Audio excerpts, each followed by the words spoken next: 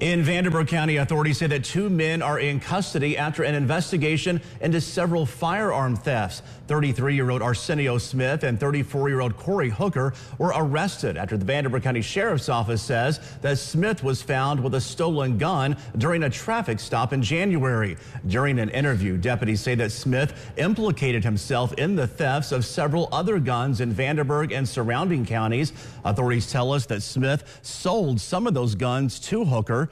Deputies say that during a search, they found 4 guns that were reported stolen from Vanderburgh County.